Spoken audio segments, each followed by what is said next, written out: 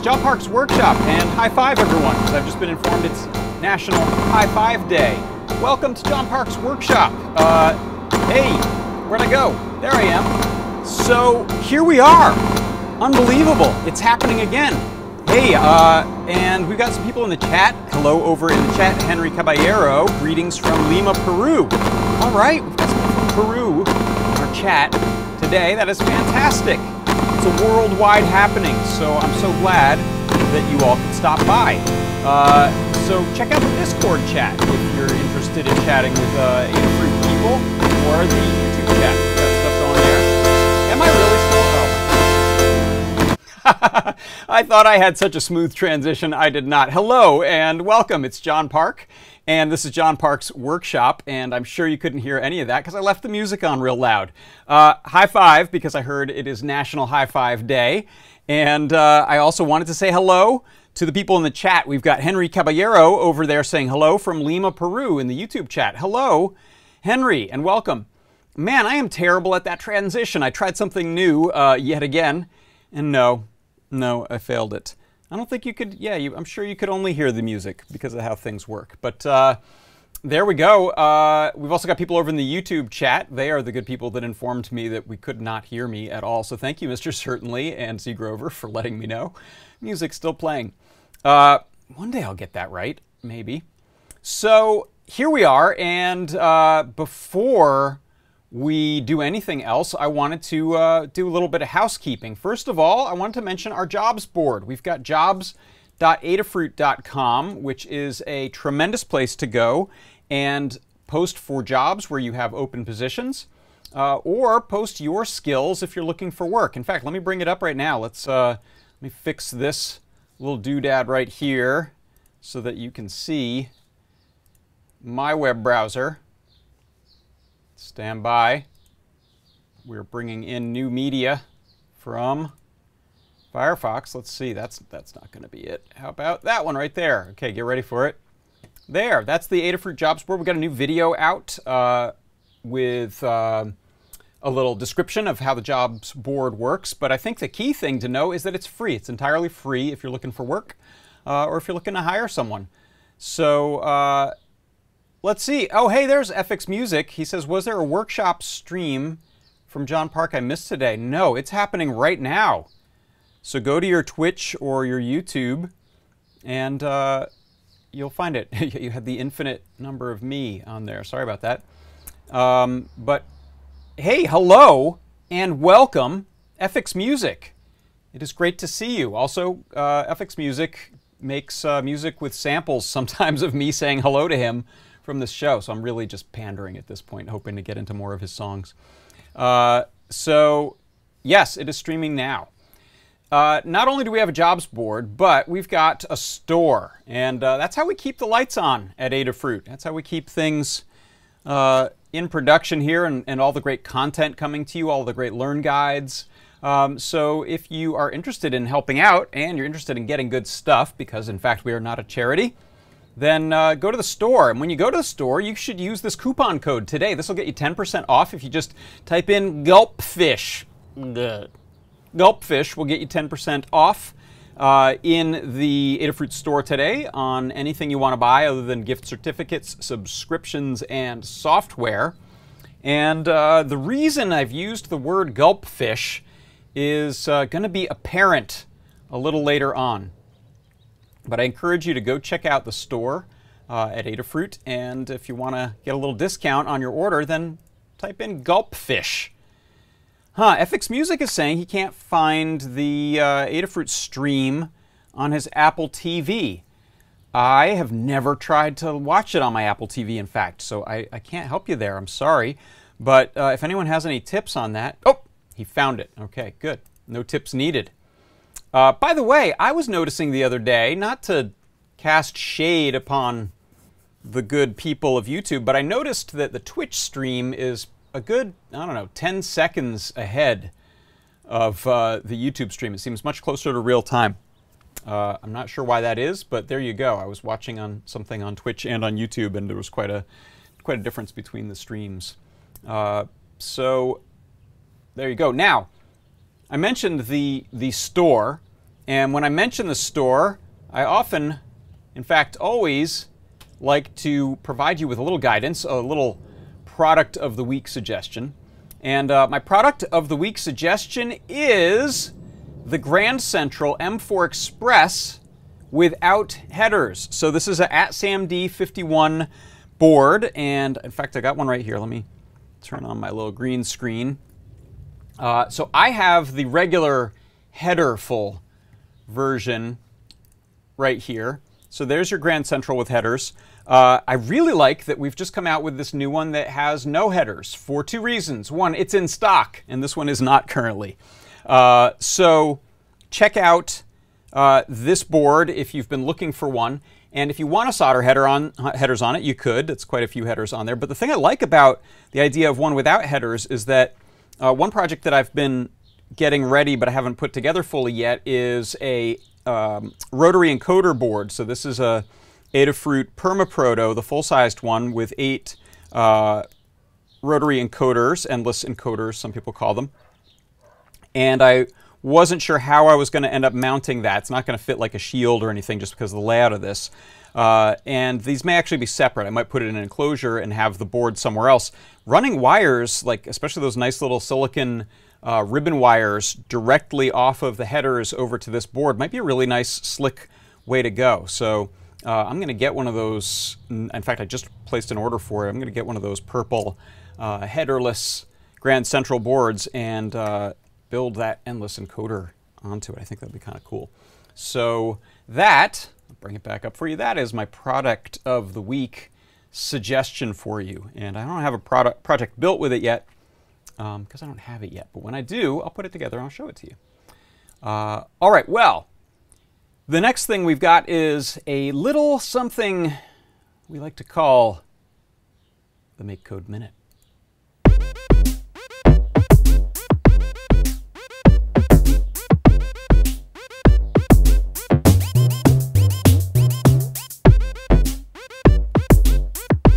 Yes, in fact, so there's the Make Code. And what I want to talk today in Make Code Arcade is this new extension that's called the 7-segment display. And I'll show you it in action. I've got my Chrome browser up here, and here is Make Code Arcade, and here's the simulator on the left. I'm going to launch the simulator, and you can see I've got a little background with some confetti effects running behind it. And then I have this 4-digit 7-segment display. And you'll see that when I press the A button on the simulator, it increments the display by 25 units every time. Or I can press B and decrement it. Not only that, this is a fully functional object inside of Make Code's space, so I can use the arrow keys and move this object around. Now, on its own, this isn't much of a game or a utility of any kind, but this is sort of the fundamentals of a thing that you could end up using in a game or even a non-game project that you build on Make Code Arcade. Especially interesting because we have hardware on the way that's going to be specially designed to work well with Make Code Arcade as well as CircuitPython for creating little devices. Some of them would be games, but maybe you just want to make a little counter so you can count people coming into your party or something like that. This could be a way to do it. So the way this is done is I've gone down to extensions and added this 7-seg display extension, and this gives me a few sets of blocks I can use. The set that I'm using right now are this create a counter, and here you can see on start I'm setting my background color to black. Then I'm creating this counter, and I'm adding some options to it that allow me to change the style of it. So you can go with something like, let's say, thin segments at half size, and you'll see when I restart the simulator over here. In fact, let me pull out the confetti so you can see it a little better. Now I have a different style, and I'm telling it how many digits to have in here. I think it goes up to 5. And then I'm setting the value when I start it up, and setting the display color. And then when I want to change those, I'm using a button press, A and B, to change the my counter variable by either -25 to go down or +25 to go up. And then I'm also changing the X and Y coordinates of those with the arrow keys. So running the simulator again, you can see I can move my display around the screen, and then I can add numbers to it and subtract from it with the A and B buttons. So that's how you can use the 7-segment display extension in MakeCode Arcade.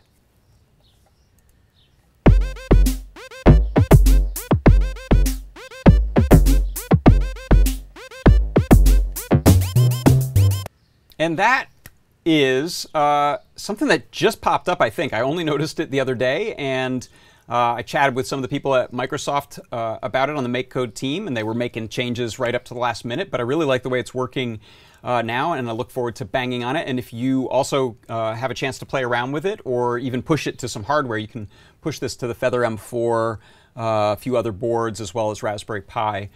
Be interested to see people's experiences using that. And I really like the idea of MakeCode Arcade adding some other little utility types of functions that you can use for different applications that are useful in games or beyond gaming.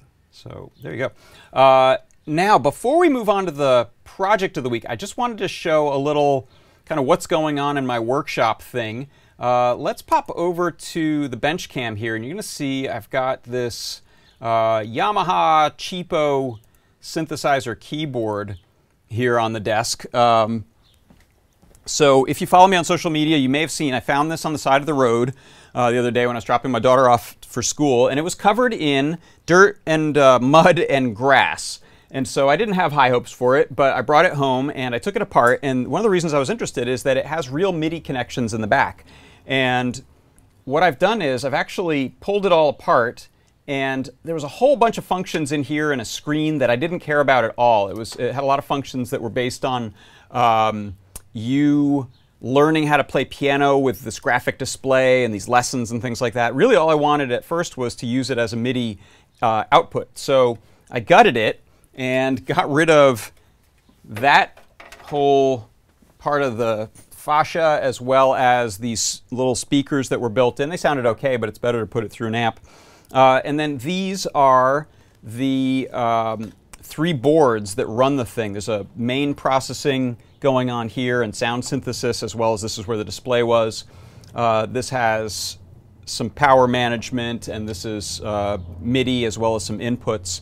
And so what I've got is a couple modes. Right now I have it just outputting MIDI to a different little synthesizer here. So this is like a little Arduino-based synthesizer called the Triode, the MeeBlip Triode. So you can hear now I've got this large array, the 61 keys to play with.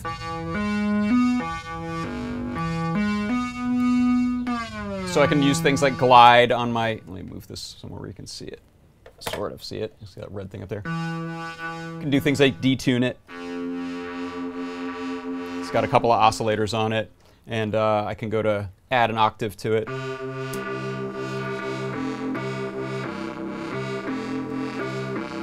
Which is super cool. It's a MIDI controller, and now I've made it a heck of a lot smaller by getting rid of that. I have this stuff left to deal with, and so I'm not sure if I want to extend those ribbon cables and mount it beneath and just have it up a little bit, or if I'm going to mount it underneath a desk. I'm not sure. Wow, sorry. But it does also have its own synthesis built in, and maybe I'll show that another time. It's actually some of the sounds on it are pretty good, and what I'd like to do is build maybe an alternate way to tell the processor on here which sounds I want to use, and any other parameters. There aren't many that you can adjust. I think there's a reverb that turns on and off. But that's what I'm playing with on the side. This was my dirty keyboard. I ended up pulling all the keys off and putting them through the dishwasher, which I kind of recommend, except it got too hot and it turned some of the black gray. ABS plastic didn't love going through the dishwasher, but it sure cleaned a lot of dirt and cobwebs and stuff off of it. So anyway, that is what's up on my workbench right now. And eventually, I think Scott Shawcroft, Tan Newt, is going to help me try to intercept some of the key commands with a CircuitPython device in the middle, sort of a man-in-the-middle attack. So we'll see where that goes. Yeah, Matavali says, the keyboard followed me home. It really did. I mean, what a gigantic, huge, awful thing, but this size is actually pretty darn cool. So that brings us now to the project build of the week. So I was showing it at the top of the show, and let me put it back here underneath my little overhead. There you go. So this is the League of Legends Summoner level viewer. So if you're not familiar with it, League of Legends is a super popular video game, one of the more popular video games in the world. It's played as an e-sport. There are $1 million prize purses on some of the tournaments. And so I thought it appropriate to take the PyPortal and put it on this trophy. You may have seen this before. I've used this for some other projects. But I've got this little cheapo trophy I got at the thrift store, and I've just zip-tied a PyPortal to it. And then I'm going to set this back under here where you can actually see it a little more clearly. And let's go full screen on that. How about? So you can see, oh, this is knocking out the green in there. So a lot of the colors are going weird. Let's see. Let me turn off the green screen on this one for a moment.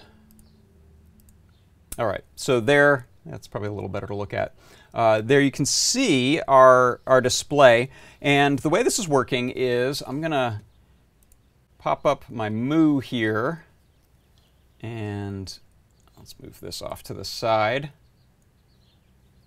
And what you can see here in my Moo session is I'm importing just time because we're going to be using a delay to sleep and just check for new stats every once in a while, importing all the board functions, and then importing the PyPortal library.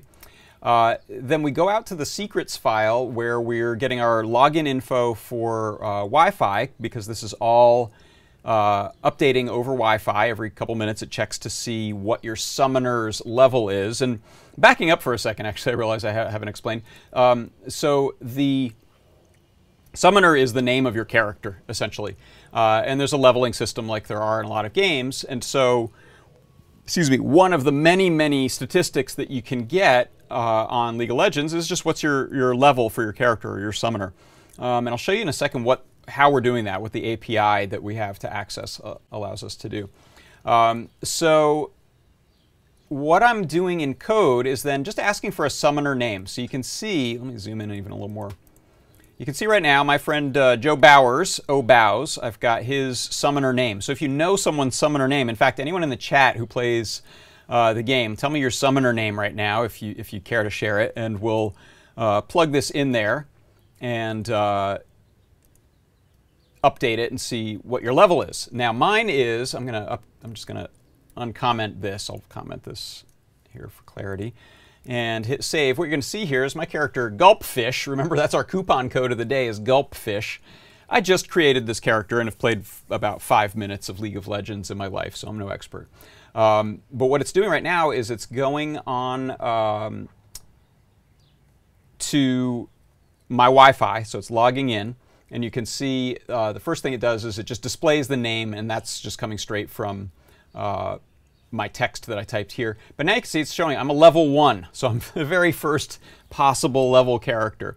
One thing you might not have heard is it's also playing a little sound. I have a little bzzz kind of sound that comes in that actually I recorded off of that little red synthesizer that pops up and plays that every time your level changes. So it's going to check every couple minutes, and if you've just completed something in the game where your level has gone up, it's when it finds that after a couple minutes, it's going to play that sound for you and pop up the level. Let's see, no one brave enough in the chat to tell me your summoner name? Or does no one play this game who's watching the show? Let me check over on the YouTube chat. No? All right, so let me do another one. Here is our own Sedacious, Adafruit's own Sedacious, and he did share his summoner name with me, which is Sidlan. So you can see it's connecting. I'm going to show you if you can read it down here at the bottom, it's saying no SD card found, so it's not going to use the SD card to store any information. It's retrieving data. Reply is OK, making a text area with the string 36. So that's Sedacious's level, and then it played the sound again because it said we got a new level in. So how this is working is, let's take a look at this line here. So I've got the variables that matter, I've put in the username, so sidlan in this case, and then I'm saying the data source is this URL, which Riot Games is the maker of League of Legends, so they have a developer API at this URL, and presumably have them for different games of theirs. Here's LOL, League of Legends, not laugh out loud. And then it's asking for the info on their Summoners API. You can pick them by a number of things, like a user ID and some other user ID looking thing, and we're using just by name. Here it plugs in my variable of the summoner name, and then it's going to ask for the API key. And so the API key is stored in my secrets py file under this token or key called League token. And so that's something that I went out and got on the League of Legends site, or on the Riot Games developer site, and I've plugged it into my secrets file. So you don't want to share that, so I won't show that to you. But what I can do is have a look at what the API returns. So let's bring up, for a second,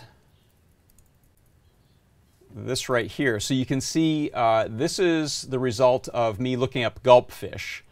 And what I get are these, this is a JSON file, and it's returning the keys for an ID, an account ID, PU UID, name, profile ID, revision date, and the summoner level. So that is actually the only thing that we're trying to get in this case from this JSON file is just the summoner level. You could throw other info on here, just none of this is actually very interesting or meaningful to me.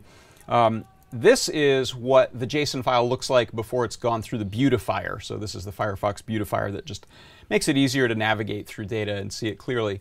But this is the sort of pretty version. Here's the raw version of the data, but here it is with some carriage returns in it. So you can see this line right here is what we're looking for. So summoner level is the key, and the value for that key is 138 in this case. That is, if we go back to our moo,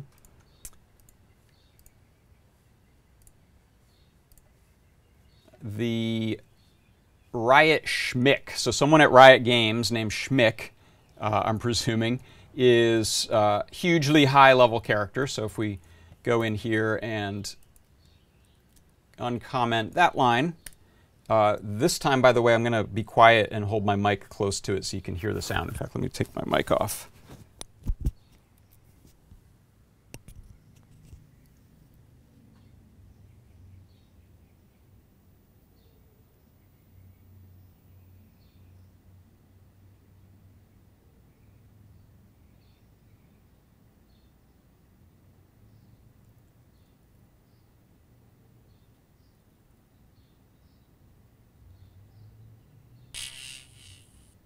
Okay, so hopefully you heard that. We got our little wave file that plays there. So you can put any wave file you want into there. We have standards that are written up in the Learn guides for what that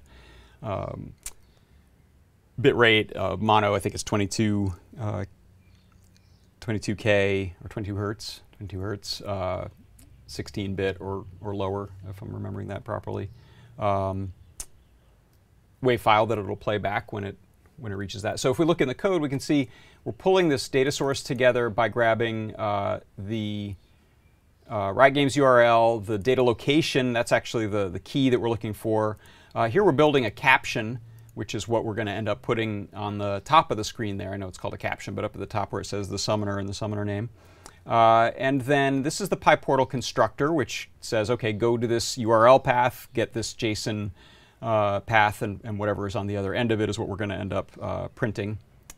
And this is the actual main loop that happens, is it checks for that PyPortal fetch, which goes out and uses all that URL and API key info to go and find that JSON file and get that value that we want to print.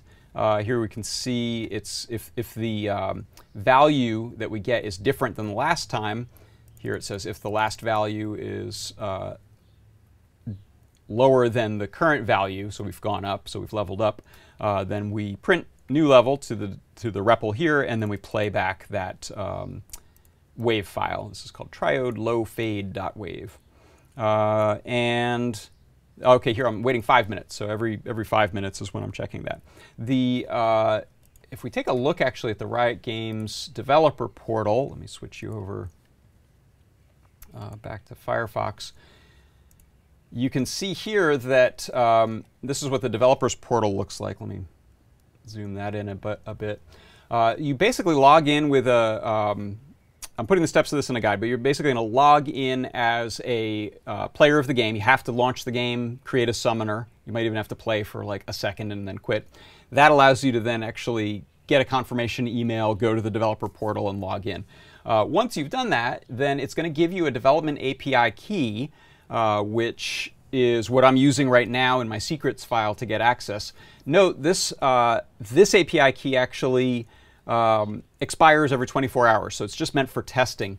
What you then have to do is go to this register product and make a personal app. You can make business level apps or just personal level apps. So I've made a personal level app. It can take a few days for them to approve that, but once they do, and they should. I'm not doing anything against their terms of service or anything. Once they do that, then I should have a permanent API key that doesn't expire. Maybe it expires every few months or every year. You'll notice their API actually has really allows a lot of checks. So you can do 20 requests per second or up to 100 requests every 2 minutes. So our 5-minute wait time or 2-minute wait time is not going to be a problem. Sometimes you have to be careful because APIs will get mad if you ping them too quickly. It would be unlikely that you'd ping this one all that quickly. So that just opens the door. If you look, in fact, at the API documentation, it's really well documented, and there's an API for tournaments, for example. So if you know of an upcoming tournament, and I believe is it a national tournament? Sedacious was saying that there was a big tournament coming up. So if you know of a tournament, you can get enough info about the tournament name or ID that you can then adjust your display so that maybe it's showing the name of the top-ranked player in a given bracket in the tournament, that sort of thing. It has a ton of stuff that you can gain from the API. So again, like most PyPortal projects, very cool that if you can find an API that gives up interesting stuff in a JSON file, then we can probably use it and display it right here on the PyPortal. So that I'm going to check again. Did anyone have a summoner name? I don't think they did. Maybe I'm talking to the wrong crowd. We'll throw this out there on Reddit and see if people are interested in doing their summoner names. But that is our project for the week. Before we go, I want to mention again that if you want to go and pick up some stuff in the store, then use Gulpfish. Gulpfish will get you not only a very low-level, level 1 summoner in League of Legends, but it also get you 10% off, yay, in the Adafruit store. So head there, get some cool stuff. I know the PyPortal I think that PyPortal is currently out of stock, but there are some AdaBox 11s in stock. It's not the subscription version, so it does not contain the bonus Adafruit I/O card, I don't believe. But it does have a PyPortal, the stand, the 2-meter purple USB cable, which I really like. That's the one I've got on here right now. Actually, it's a nice USB cable and a nice length, and it's distinct, so you know what's plugged in where if you have a billion USB things plugged in like I do. And the penny roll, which you can use for the enclosure. So it has the enclosure in the PyPortal. So I think it may be a comparable value to buying those things on their own, but it's also available. If you've been wanting a PyPortal and didn't get one, then go check it out. Along those lines, if you are interested in the next AdaBox 12, and I think you may be, go subscribe. I believe you can already go and subscribe right now to 12 so that you won't miss out when that one comes. And with that, I will say thank you so much for stopping by. I will be hanging out in the Discord chat for a little bit and see if anyone has any thoughts, questions, comments. And otherwise, that has been John Park's Workshop for Adafruit Industries. I'm John Park. Thanks and goodbye.